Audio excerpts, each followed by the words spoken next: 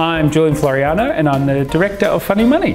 I have always wanted to direct, and particularly at Castle Hill. I've done other productions elsewhere before, but thought I'd love to have a turn at a play. We arrived at Funny Money, so yeah, pretty exciting. I really loved, the whole process has been just actually quite enjoyable, but I really loved the collaboration with all the actors, all the crew.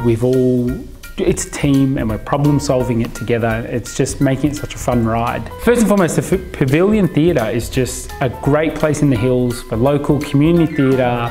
It's quality, and then Funny Money is going to be a fun night out. I think there's lots of favourite lines because everyone's really got funny lines, but my favourite line at the moment is Vic, to quote, "He wouldn't come through the cat flap, would he?" When people go home, I hope that they're going, "Gosh, I had a lot of fun. I really enjoyed it, and I'm going to come back."